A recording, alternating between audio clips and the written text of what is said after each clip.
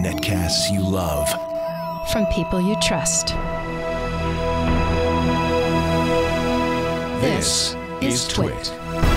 Bandwidth for TWiT specials is provided by CacheFly at CACHEFLY.com.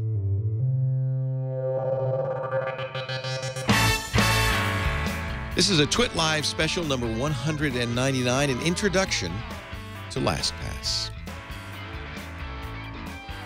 Hi, I'm Leo Laporte, and I thought it'd be kind of a good thing, given all the attention to Heartbleed and the need for people to change their passwords, to talk about the use of a password vault, how you set it up, how you use it, why it's a good idea. And because I recommend strongly, and Steve Gibson from Security Now recommends strongly that we use LastPass, I'm going to show you how to do it with LastPass. There are other choices out there, but LastPass has all the features I'm looking for. It's completely cross-platform, and it is truly trust no one, and that's what you're looking for. Not even employees of LastPass or the federal government can see what you've stored in there. But it's always available. It helps you generate long, secure passwords. It makes it really much easier to use the internet securely. So let's start by installing LastPass on my system. LastPass is free, although they have a premium version that gives you some additional features for $1 a month. You'll choose the download, and it recommends it for you. That's right for your machine. In this case, I'm going to use the LastPass Universal Mac OS X installer. That installs a LastPass extension into all my browsers, including Safari, Chrome, and Firefox. It's a fairly small download. And when I first installed it, and this actually confused, we had somebody email me a little bit confused, because when he first installed LastPass, even though he already had an account, it said create an account. You don't have to create an account, obviously, if you already have an account. So I'm going to run the LastPass installer. And here it says, do you already have an account? I'm going to say I do not have one. Create one for me. You can create an account on the website. You don't have to do it in the software. So if you already have an account, say no. Now, here's the key on LastPass. Create a strong password for LastPass, because that's the keys to the kingdom, isn't it? You could use just a completely random thing. What I like to do is use a mnemonic to generate LastPass. So I'm going to use a passage from a book that I love, and I'm going to use that first sentence to generate my password. So I'm going to use, it was the best of times, it was the best of times, it was the worst of times. That's 12 characters. That's pretty good. And I'm going to add a few characters as punctuation. I'm going to make all of the nouns. Let's see, how should I do this? I could just do it. Well, you can't see it. Here, we'll type it here. It was the best of times, comma, it was the worst of times. And you might want to add a little something Steve calls padding, maybe a zip code that that you remember from your childhood, 95060, your childhood phone number. So now we have a 21-character password, or 20-character password that is pretty good. I've got punctuation, I've got numbers. I might make some things uppercase and lowercase. So you could start with a capital I, or you could replace, you could do the leet speak and replace the I with a 1. But the point is that you can recreate this. I'm just gonna make it simple. This is still a pretty good password. It was the best of times, it was the worst of times, and then my childhood phone number. All right. The reason that you use a mnemonic for this is you want a strong password, but you want to be able to remember it, and you want to be able to type it. So I think this is a good way to do that, is with a mnemonic. And let's see, because I'm going to now, without looking, I'm going to try to do it. It was the best of times, comma, it was the worst of times, 4269458. And by the way, they're giving me a password indicator. See that blue there? That shows that the strength is good. You'll watch as I increase the length of the password, it gets better. It was the best of times, comma, it was the worst of times, 4269458. And then I'm going to say here as my hint, let's not say Dickens. Let's not say Tale of Two Cities. Let's say something that will trigger it. How about Paris and Berlin? That's two cities. Maybe that'll be a good enough thing for me to remember it. So now I'm creating a LastPass account with a good, strong password. I am going to also, by the way, later on, and I'll show you how I do this, turn on second factor authentication. Because that will make it even better. So now it's installing the browser extensions on all three browsers. Yeah, if I'd said Dickens, what you don't want is, because sometimes the password hit is not, in this case, it's stored encrypted, but some sites the password hit is not stored encrypted. And so you don't want the say something like password equals it was the best of time. You don't want to give the hint, give the hacker any information. But if I say Paris and Berlin, I will get, oh yeah, two cities, Tale of Two Cities, yeah. So now we've installed the binary extension. This is called the binary version of LastPass, which you want to use if you can. And then, so what it's going to do, now I'm in Chrome and it says, do you want to install that extension? Yes. Then it's going to launch Safari and it's going to do the same thing and install that extension. So now I have the extension installed. I am not going to set Chrome as the goal. Okay. So now I'll show, and the reason I'm doing this is so I can show you what it looks like on both Chrome and Safari. So this is a Chrome extension that's installing right now. And you'll see it shows up in the extensions. That's that little button there up in the upper right-hand corner. It's blackened right now. I'm going to close Chrome and show it to you on Safari. It's blackened right now because I'm not logged in. But let's do this in Safari. And I'm going to eject that installer. We don't need that anymore. And go to Safari. Safari will also have the LastPass extension. In this case, it's grayed out. It's right up here. I'm going to click that, and it's going to say, all right, I want you to log in to LastPass. Remember the password, the email I used was Laporte plus LastPass. That's using a little feature of Gmail that's kind of nice. Anything after the plus sign, including the plus sign, is ignored. So you can create, in effect, a separate address that will show up, and I'll know where that email came from. Are you ready? Here we go. It was the best of times, comma. It was the worst of times. Probably not so good because of the repetition. And then 4269458, but good enough. Now, you notice it can remember the email. For best security, you'd uncheck both of these, right? People might be tempted to say, remember the password. And if your system's very secure, I suppose you can. If you've got, and this is why you want a good mnemonic for the password, if you've got a good mnemonic that you can quickly type, as I can, don't remember the password. It's the less you have in there, the better. So here's my last. So once you're logged in, LastPass, the menu on Safari, and this is somewhat the same on Chrome, will have these items. And you can also log off. Your vault is where your passwords are stored. So let me click that link. And you'll see, of course, I have an empty vault because I haven't added any passwords.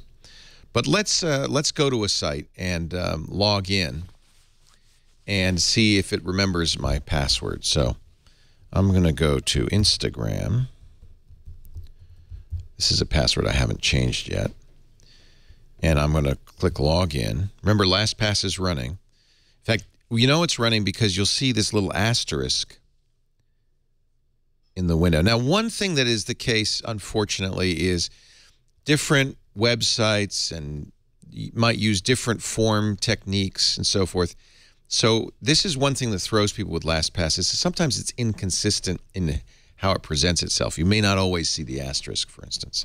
But typically, you'll see the asterisk. Now, this is the first time, so it doesn't know any passwords of mine. So I'm going to log in manually on this one.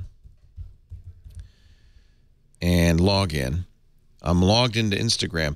But LastPass, noting that I've logged into this site, now has, or should have that password.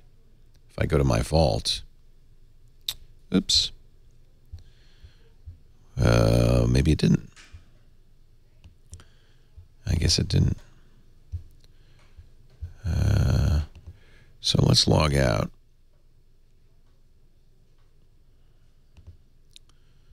No, it didn't. So I'm going to have to, normally it will do this automatically. By the way, another thing you'll want to do is turn off password memorization in the browsers. Don't trust the browsers to remember passwords. We want only one place where passwords are remembered. We want them remembered in LastPass and nowhere else. So turn off your autofill passwords, as I have here. That's the default. So let's do this again. Normally, on many sites, LastPass, and this is what I was talking about, it's not always consistent, will pop up a blue bar saying, do you want me to save this site? That should have happened, it didn't. But that's okay, because I can also click this box and say Save Site. Another feature, and I would use it, is the ability to generate a password. And this is all on this pop-up when I click this star here. You can also get these from the LastPass tool on the toolbar. So here's some suggestions. This is the default options. I'm going to make the password longer, 20 characters. Let's go into the advanced options here. Upper and lowercase a through z, numbers. We could set a minimum digit count. That's mostly because some sites require a minimum of 1 digit. All of these are configurable. Some sites will not let you use special characters. I always hate that. But if you can, you want to use special characters. Here's one I do check, and it does reduce the randomness of your password slightly. It won't use 1, lowercase l, uppercase L, 0, or O, knowing that those are somewhat ambiguous if you're looking at it. And I always check that. It does take a few possibilities out, but if we have a long enough password, it's not going to change the strength of the password. So now I'm going to press generate, and it's going to use those rules and generate a new password. This is a heck of a good password. $C, $V, capital R. You can see. What a great password. That's a password I would not be able to remember. Notice it's giving me the strength here. It goes all the way up to green. This is a good password. You can see previously generated passwords in this dropdown. And if you don't like that password, you can generate another one, and another one, and another one. All randomly generated, all very strong. There is another choice some people like. This does reduce the strength. There's a checkbox, make pronounceable. I don't use that, but I guess if you were going to memorize your passwords, you might want to. So now I generate it, and you see this is, yeah, okay, it's pronounceable, sort of. It's all lowercase letters.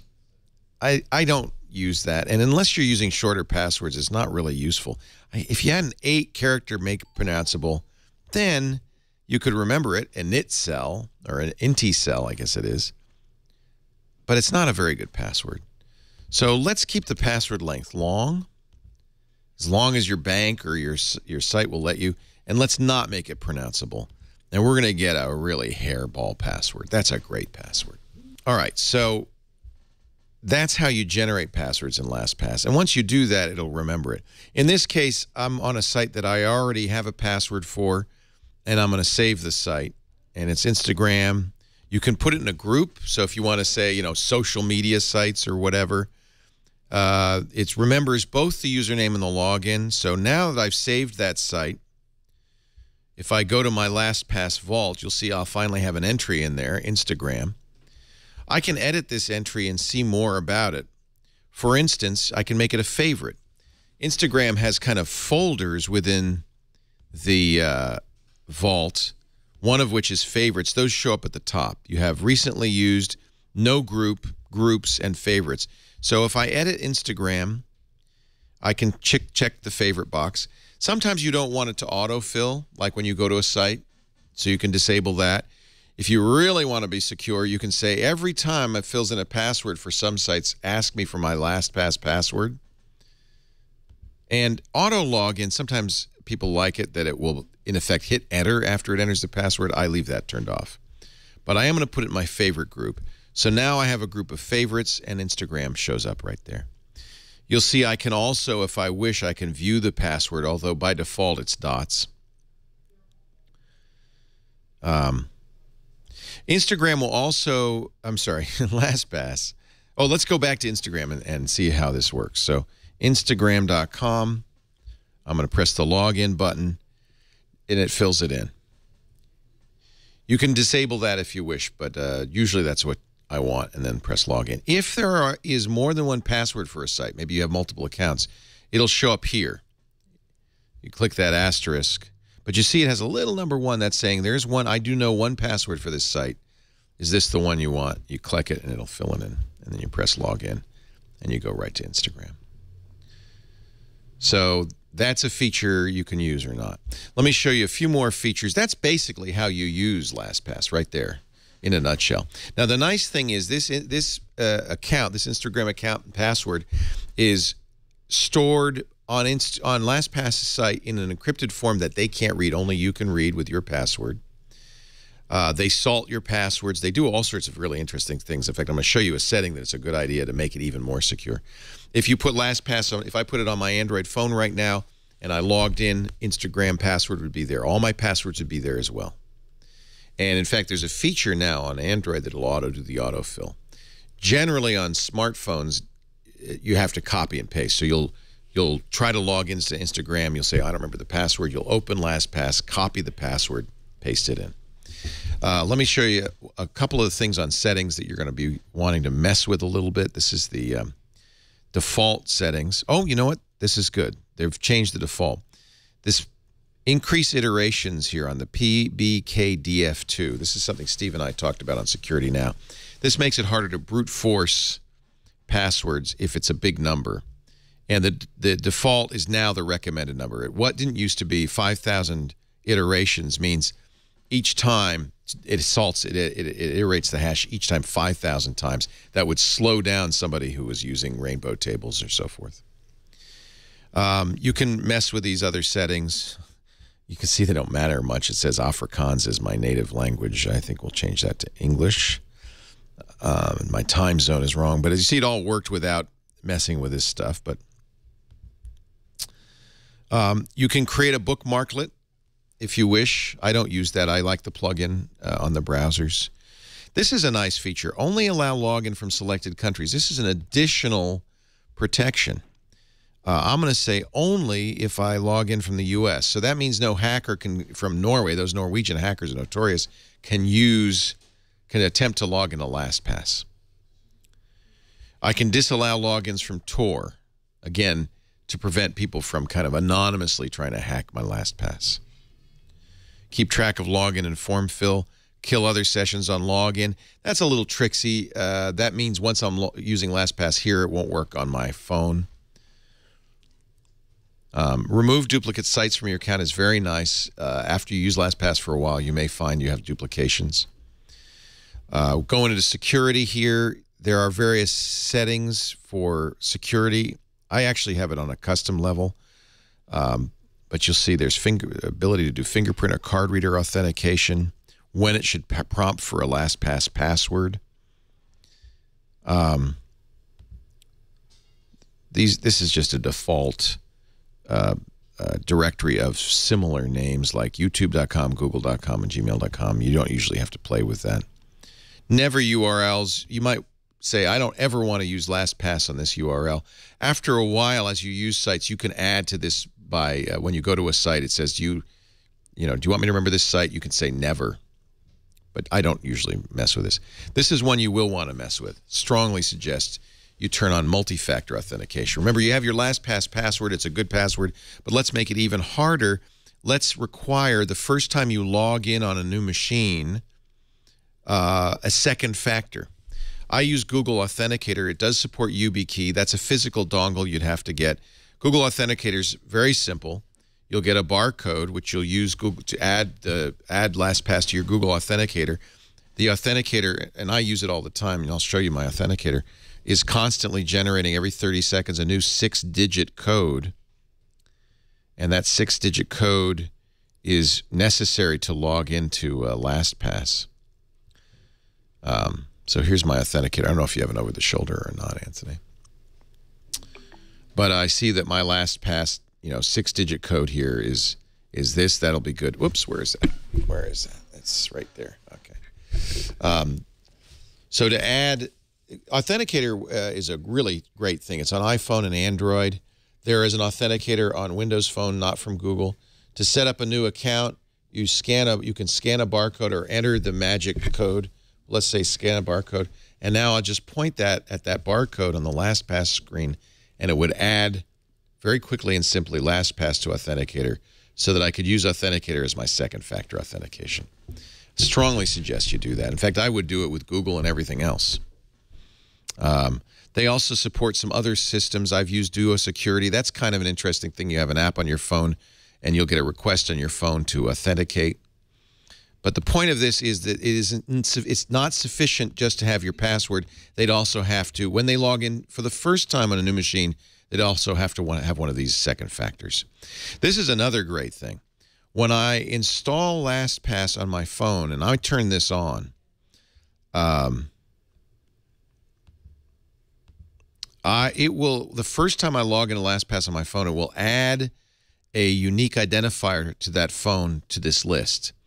And it will say disabled. That means when I first use LastPass and try to log in on a new phone, it'll say you have to authorize this device in LastPass. And so you go to your LastPass settings, you log into your LastPass on another system, you go to your settings and say, yes, I'm going to allow this device. That keeps, again, it's a further form of security. People can't use your LastPass on their phone unless you've allowed it. You can do the same with computers. You could say, this is a trusted computer. I don't need authentication. That's for multi-factor only. You always will need your password. So you don't have to do any of this stuff, but I suggest you do. It's multi-factor really adds a lot with LastPass. LastPass also has the ability to add secure notes, and I use this feature all the time. Can you go to the full screen on that? Yeah. For instance, I will actually store my Google Authenticator QR code in LastPass. I trust LastPass. I store Social Security numbers in LastPass, things like that. You can store credit card numbers here, but LastPass has a credit card fill feature, a form fill feature that I use for that. The form fill is designed to add a credit card. You can give the credit card a name, the name on the card, the account number, all the information that you would need to use that credit card.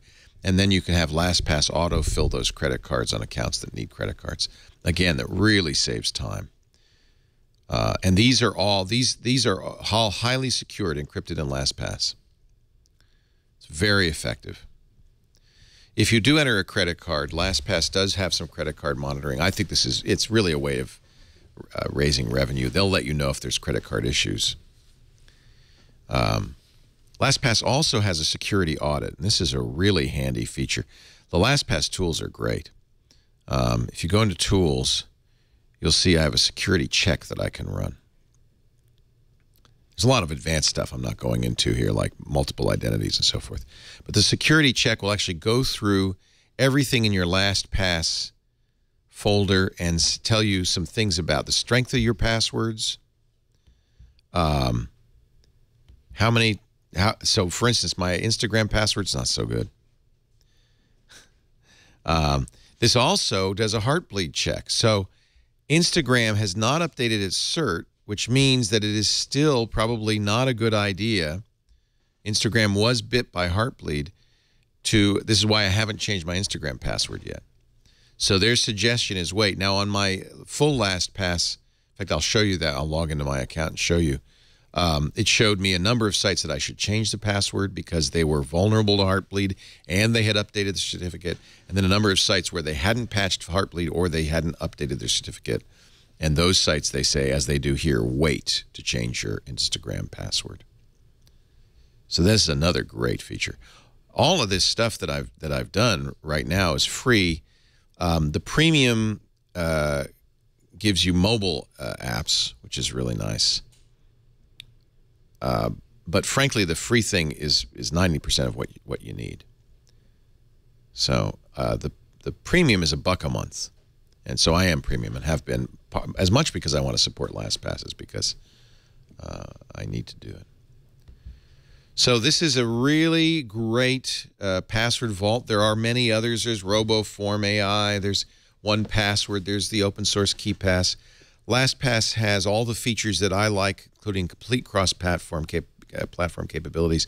But more importantly, Steve Gibson's vetted it, and their Trust No One system means that no one, not even LastPass, has access to your passwords. You and you alone have access to it. There is an offline mode. You can take your vault with you. You can export it. Somebody in the chat room's reminding me of that. You can say, I want to work offline, which means it downloads your vault and keeps it on the system. There's a lot of nice features. But those are the basic features. So every time I go to somewhere and create a new account, let's go to if this, then that. Oh, actually, I changed the password there, so I don't know the password.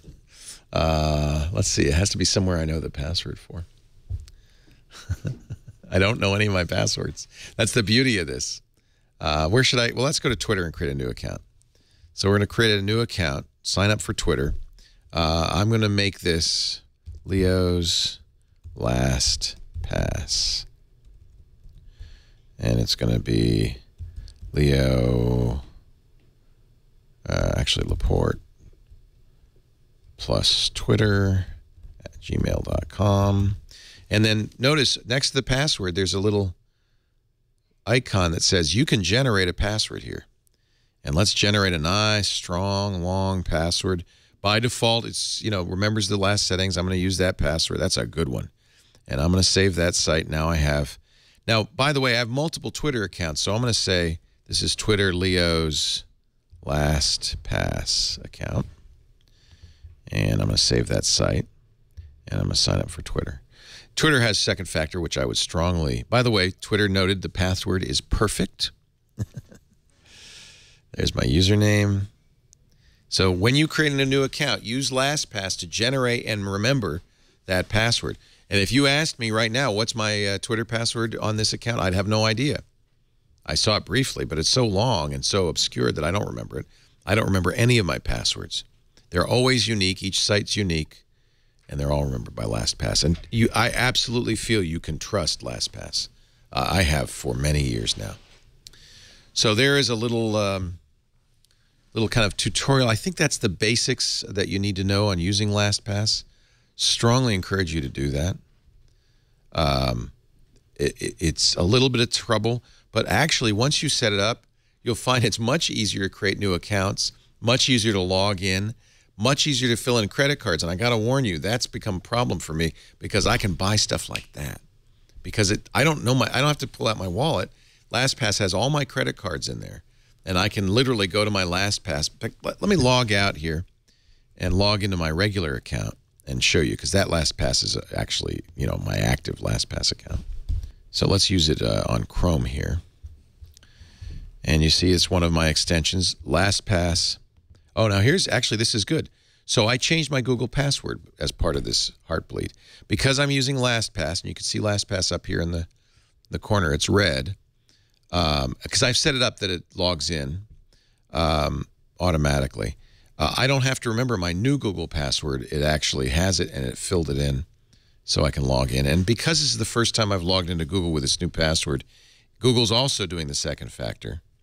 So I'm going to pull up my authenticator and enter in my 6-digit 238354. 238354. Note, I don't really have to hide that 6-digit because you'd need my full password for it to be good for anything, and it's only good for 30 seconds anyway. Plus, you can't reverse engineer it. Now, I'm on a Google account, so notice that I have 15 matching sites in LastPass. That's because I have so many Google accounts memorized in LastPass, and these are all of them, including the YouTube account. So this way, I don't have to remember any of these individual passwords. They're all there. I'll also show you in my form fills, I have multiple credit cards. So all the credit card information is in here, and I can just have it fill that in when I'm on a site that requires credit card information. Almost always this works. You'll see when I highlight over something, I also get a wrench. That gives me things I can do it's more useful on a password account. So let me go to this. This will give me things I can do. I can autofill, edit, copy into the clipboard the username or the password. So if the autofill is not working, I can do it manually. Copy the URL. Notice when I go to my LastPass vault, I have a ton of sites in here. These are the favorites, the ones I use the most often, but I also have secure notes, a ton of them. These are all things stored in LastPass because I trust it. So it's really become my vault for anything that I don't want anybody to see. LastPass keeps tracks of when you last used a password. So you'll see over here in the second column, last touch. That's the last time these passwords were touched. That means the last time I logged into these sites. Because these are my favorites, all of them are fairly recent. And you can delete anything you don't want. Can I sign into Amazon without showing my account numbers? Sure. You mean, can I buy something? No, it'll show my account numbers. That's a nice try, but I'm not going to do that. All right. So there you go. There's a kind of a probably longer than it needed to be, but a little walk through how you use LastPass and how it works. And it does have all my credit card numbers in there. But again, LastPass is trust no one. So I can safely, with confidence, put my credit card numbers in there because even employees of LastPass, even the federal government, cannot get anything in your LastPass vault. Only you can get it.